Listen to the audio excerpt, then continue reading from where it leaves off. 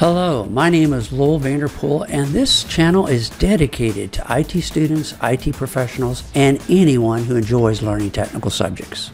We've been doing a series of lectures on virtualization here at TechsavvyProductions. I've spent some time covering the technologies of an open source Type 2 hypervisor called VirtualBox. It's owned by Oracle. If you've been following along, you've already been exposed to a lot of serious technology. We're now turning our attention to Microsoft's Type 1 hypervisor called Hyper-V. So be sure to catch the first video of this series. It's called Hyper-V Explained: Providing Network, Storage, and Graphic Performance in a Virtual Machine. It's a long title, but it's describing really the contents. It lays basic foundations, so be sure to view this first video on Hyper-V. In the second video you're watching now, we will be exploring virtual machines technologies, the critical files that make up each VM, settings and options as you create your virtual machine, and why these settings are so important. These are fundamental but very critical to doing virtualization correctly. Welcome back. We're now on our second video on Hyper-V. We're going to be looking at the virtual machine. We're going to be looking at the files that each virtual machine creates. We're going to understand the role of each file in the creation of the virtual machine and the running of that virtual machine. We're going to look at settings and options. Why should I choose this option for this scenario? Why should I not choose an option for another scenario? We're going to look at why you would choose 3 CPUs and not 24 CPUs for your virtual machine. We'll look at memory choices and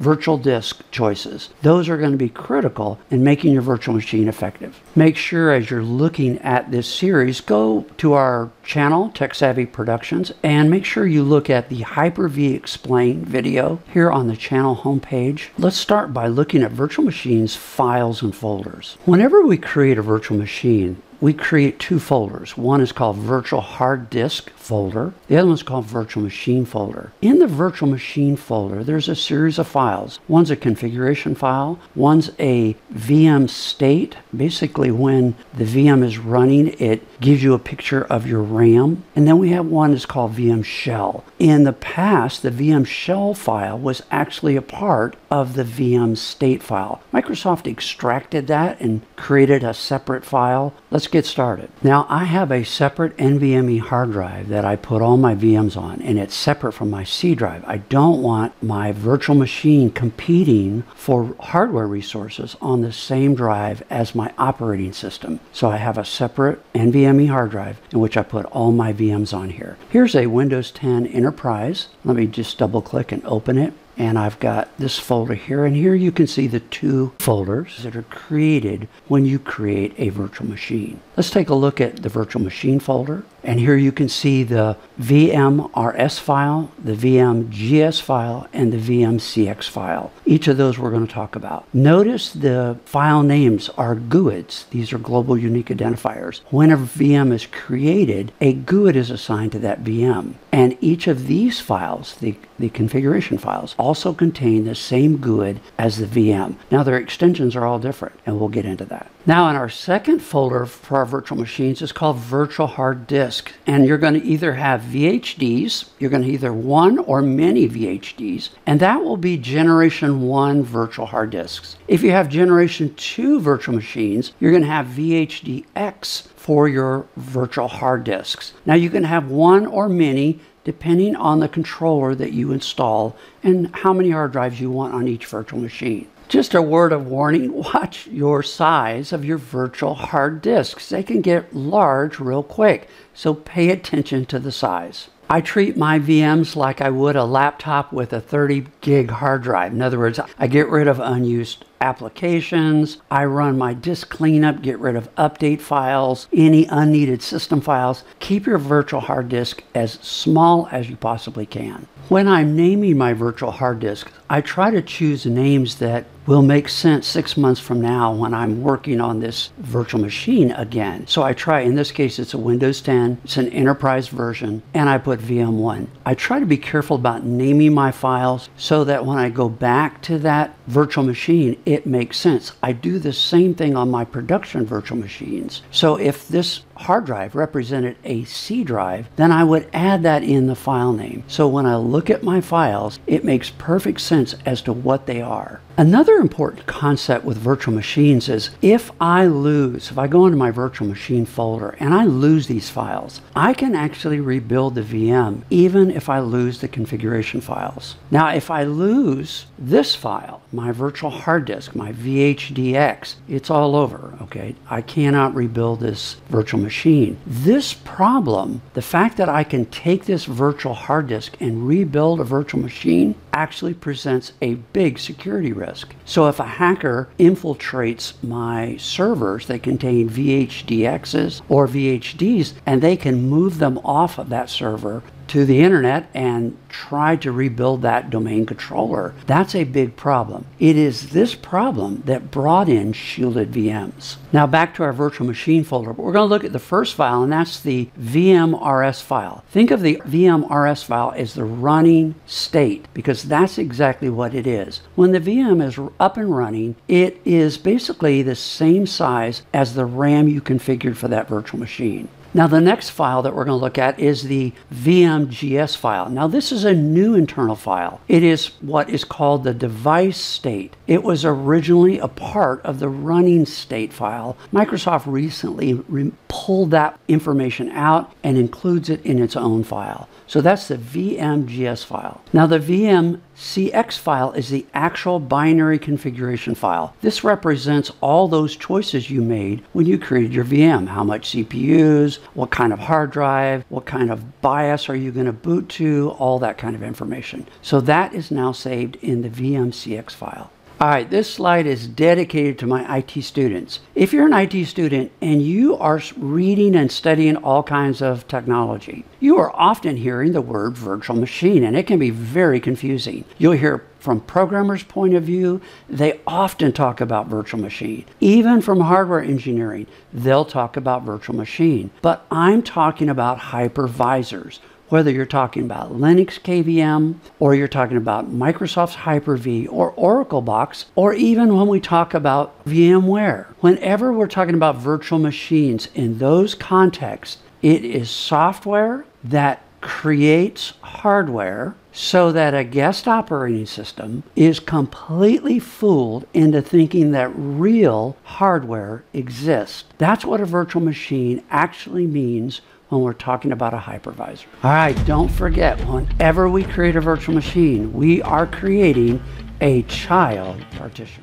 Keep in mind, as we study Hyper-V, Azure, Microsoft's data or cloud system, is Microsoft's enterprise lab in which they develop more virtualization features, they test them, they verify that they work, and then they push these features out to their newest server operating systems, Server 2022. They developed Receive Segment Coalescing, RSC, in the Hyper-V switch, which actually reduces CPU cycles. In Server 2019, they offered shielded VMs, encrypted subnets, 2-node clusters, persistent memory, which is very cool, REFS deduplication, storage spaces direct. In Server 2016, they offered encryption for Generation 1 VMs, storage QoS, shared virtual disks, host resource protection. Now, at first it doesn't seem intuitive that the first step that we want to do when we want to create a virtual machine is we want to create a virtual switch, but we do. We have to start with creating a virtual switch. Now, I'm not going to go into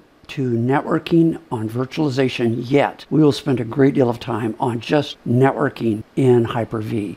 But let's get started with creating a virtual switch. I'm going to open up the Virtual Switch Manager, and I'm going to start with a new virtual network switch. And we're always, at this point, going to create an external virtual switch. which I'll explain later. So let's do that. Now the first thing we're going to do is give it a name, and I'm going to call it 2.5. It's going to be my 2.5 gigabit Ethernet switch. This will make perfect sense. Now down here, I need to attach my new switch to one of my two physical network cards. So right now I see my Intel gigabit, and I'm going to drop this down and choose my Realtek PCI Express 2.5 gigabit network card. So I'm going to create a switch. I'm going to attach it to a physical NIC, and I'm going to make sure this switch is external. And then I can come on down. Everything else I'm going to leave as it is and just say either OK or apply. It will disrupt your network because of what you're doing, and we're just going to let that do its thing. So now we have a switch.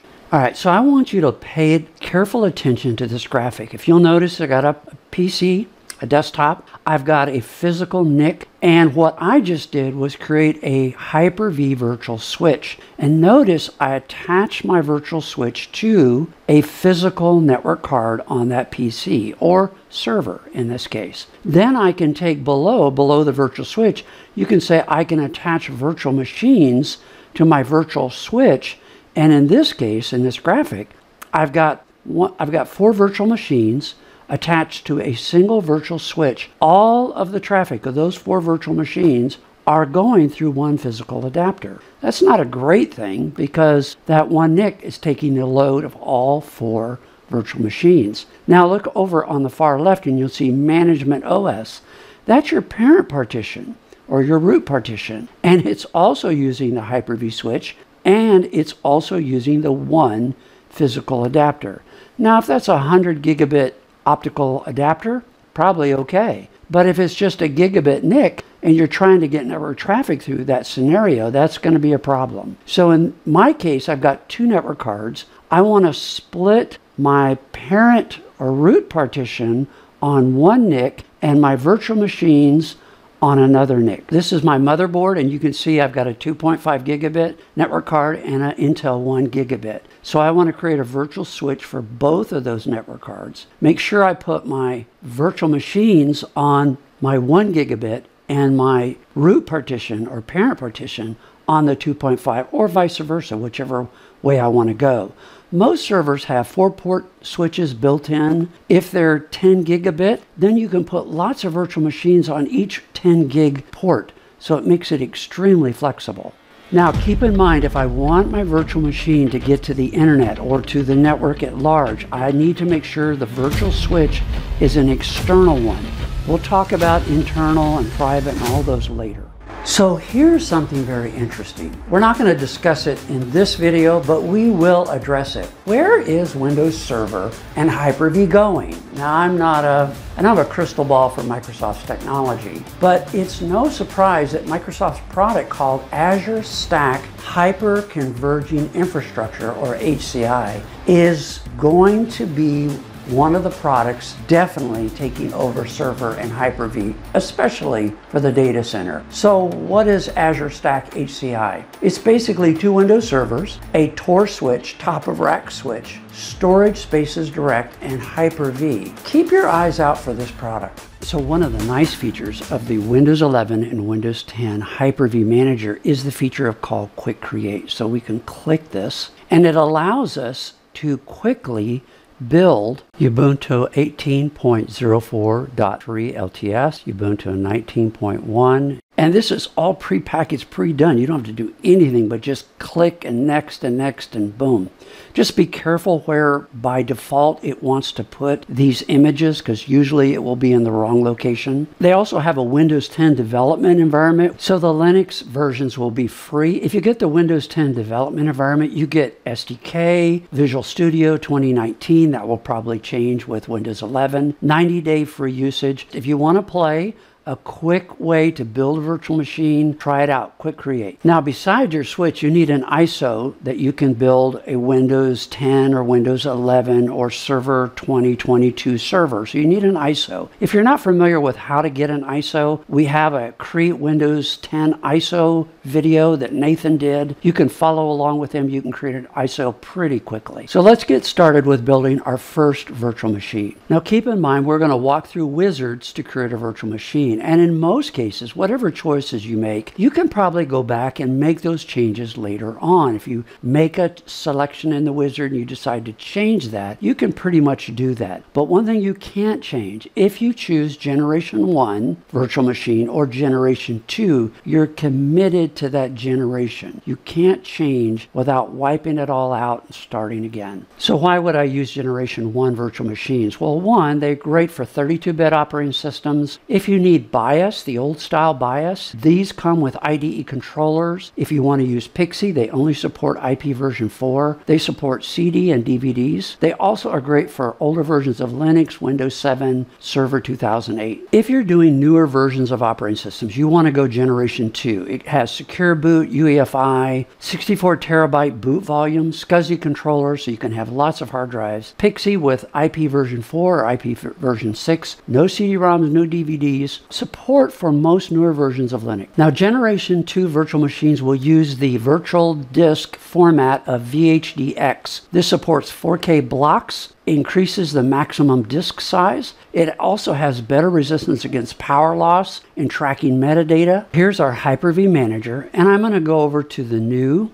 and select virtual machine, and that's going to bring up a wizard. Go ahead and go next. Give my virtual machine a name. I encourage you to be very specific, so give your virtual machine a name. I've given mine a name. I'm going to store mine in a different location. Remember, make sure you understand where you're storing your files at. Come down, go to my NVMe hard drive, create a folder, and this will be going to select that folder. Now all my files are going to be stored in that. I want to be very careful that that's the case. Next, I'm going to go generation 2, go next. And here, because I'm dealing with Windows 11 or Windows 10, remember you need to have about 2 gigs of memory minimum. There will be some updates that won't like it if you have less than 2 gigs. So we're going to go 2 gigs, and we're going to use dynamic memory. We'll get into dynamic memory in a little bit. Now we're going to connect to a virtual switch, connect up to my 1 gig NIC, and next. And here's my virtual disk. And so notice it's going to place that virtual disk in the same location as the rest of those files. The default size is 127. I'm going to make one change, call this C drive. Again, making use of the file names to help me understand later, 6 months later, when I'm working on this virtual machine, what this file or virtual disk is for. I'm going to go next. I'm going to install from an image, and in this case I'm going to browse my hard drive, go back to my NVMe hard drive. Here's my Windows Insider Preview ISO. Next. And basically I've created a blank virtual machine that is now ready to be started. So let's go back, Hyper-V Manager, and we're going to see our Enterprise Windows 11. What I'm going to do is go to Settings, and I'm going to do a pre-checkup. So I'm going to look at my firmware, make sure that my boot order looks correct, and it does. Here under Security, I can disable Secure Boot and Trusted Platform, TPM, and always put that in later after I install. That's up to you. Memory, we want at least 2 gigs for Windows 11 and Windows 10. Server is going to be slightly different. Leave the dynamic memory. That's going to pretty much take care of memory. As we get into processors, this is very important. Don't over-subscribe processors to your VM. So I've got a 12-core AMD. It's hyper-threaded. So that means there's 24 logical cores that I could assign to this virtual machine. I don't want to do that. Every core that I assign to a VM, there's a performance hit against Hyper-V. So I want to assign the minimum. In this case, I'm going to start off with three virtual processors for this VM. If I feel like I need to give it more, I can always go back and give it more. But don't over-assign virtual processes to your VM. Okay, hard drive is pretty much good. DVD, I've got a ISO for Windows 11 Insider Preview. I've got my network adapter selected and enabled. Let's go down further. I want to make sure that my integration services, I'm going to go ahead and assign guest services. So this is going to be that special software that goes inside the VM that actually boosts performance. Checkpoints, I want to disable. So I want to uncheck the enable checkpoints. I want to go to Smart Page. I'm going to leave it by default. It's going to go to the same location as my other files that I've created. So that's fine. Now, automatic start action. Here is what do you want this virtual machine to do when the physical computer, the host, begins. In this case, I'm going to say do nothing. That's very important. Otherwise, you can have a virtual machine start up, actually impact your host, and you're not even aware of it until you run Hyper-V and you realize I've got a virtual machine running. So always that goes to nothing. Now, automatic stop, we want to leave it to save virtual machine state. So in case you forget and you go ahead and shut down your host, it will just automatically save the virtual machine state. Now, if this is a production environment, these choices will be slightly different. So for most cases, for desktop client use of VMs, this is a good selection. Now we're going to go ahead and begin by starting the virtual machine. And if you'll notice, it has a preview window down here in the Hyper-V Manager, and we're going to just double click that. And you can see when this virtual machine begins to boot, it boots just like a regular PC. Now here it's seeing the ISO that we configured for the virtual machine. I need to hit some key to allow the operating system to know to continue on. I've missed the chance because I see the PXE over IP version 4. So I'm going to go ahead and turn off and start again. And this time I'm going to be ready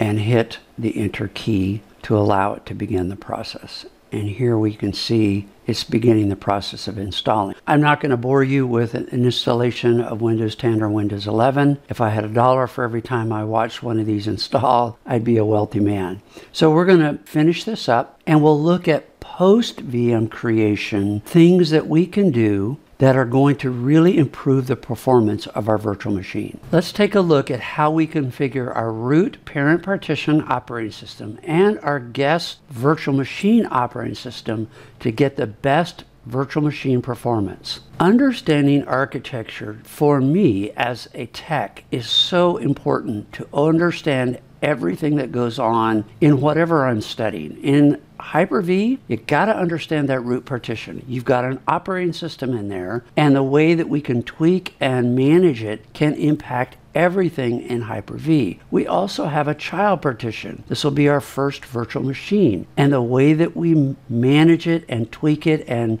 set certain settings is going to again impact the overall performance of Hyper-V. So keep the architecture always in mind. Let's consider that your Windows 11 or Windows 10 is in the Hyper-V parent or root partition. In understanding resources that are going to impact Hyper-V, first, memory is going to be the first thing that impacts your performance. Disk is going to be second, CPU third, and the last that you need to worry about is networking. Keep in mind, if you can, keep your root partition as free of unnecessary software as possible. When I set up my video editors, I actually put my video editor in the root partition with Windows 11 or Windows 10. I put nothing in there except my editor. Then I create my first child partition. That is going to be my desktop, and that's where I put all my junk at. They're always separate. That way my root partition is as clean as possible. I get the very best performance out of my editor. Now this is exactly what they do with SQL. They put SQL in the root partition, and then they build all the necessary VMs as child partitions. One of the first things that you want to do in the root partition is go to your antivirus and begin to exclude processes, folders, and files. Microsoft gives you a list of various file extensions that you need to put in your antivirus so that it will not scan these files, thereby impacting how Hyper-V works. Windows Defender also has the ability to not only exclude file extensions, but directories and processes. In our video notes, you'll have a link to this website so that you can set your exemptions in your Windows Defender. Eric Sion has a blog post in Altero. It's called 95 Best Practices for Optimizing Hyper-V Performance. Make sure you take a look at this. I'll have it linked in our video notes. It's a great website, great list of things to look at to get the very best performance out of Hyper-V. So make sure you go to Windows Defender and exclude these various processes, folders, and file extensions. Remember, the directories that you want to exclude are where your virtual machine disks and configuration files are located. In your parent partition, don't run Hyper-V Manager all the time. The refresh that happens on your VM thumbnail actually costs you CPU cycles. So if you don't need it, close it. In your Windows 11, Windows 10, get to your system properties and make sure you go to Visual Effects and turn your parent and root partition for best performance. You can also do this for the guest. Now you'll lose a lot of your eye candy, but if you can live without it, it does improve performance. Avoid using checkpoints. We'll get into checkpoints, but they create differencing disks that produce disk files that can consume your entire hard drive. Instead, use restore points. It's a great way to go back in time if you need to, both in the root partition as well as in the guest. Keep your VM folders and files on the fastest disk possible. If you can use RAID 0, it gives you the highest performance. The disadvantage, you have no redundancy. RAID 10 gives you the fastest performance, but you do get redundancy. You do have to have 4 hard drives in order to run RAID 10. Something like this is an excellent way to get the best performance out of your virtual machines. The only tool that really can monitor Hyper-V, your guest VMs, and your root partition is Performance Monitor. Learn your counters. We show you all the performance counters that you need to have in order to monitor CPU, Hyper-V, memory, disk, and network.